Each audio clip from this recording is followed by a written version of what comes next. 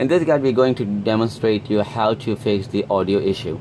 The audio issue mostly occurs in the Samsung TV because Samsung TVs have a different version of the HDMI as compared to the other TVs. They are internationally HDMI that you can use their TVs at any place in the world. Now we're going to guide you how to set it up. We simply use the right arrow key, go into settings, and we enter the password called 8 and the password that is provided by the company. Once you enter the password, press OK on it. Once you press OK, simply go down all the way to reload portal.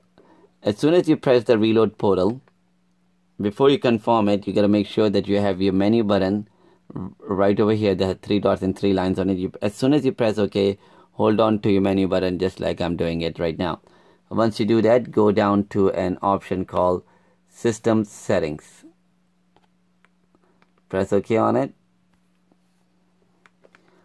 Select video. And now you have to press the F1 button on the remote. Once you do that, make sure your settings are at HDMI/DVI. It has to be on the HDMI mode. If it is on HDMI mode, simply press the home button twice. Go down to software update, press OK on the very first link, and press the F1 button to update the software.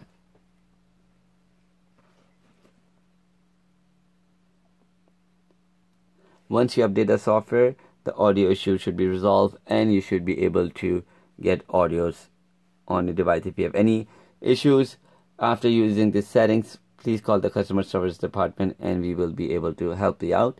And once the software is updated, the box will automatically going to reload itself. If this audio still not appears, then try to change the HDMI port that is connected to a TV and try it on a different port to see which port is a suitable port for the box.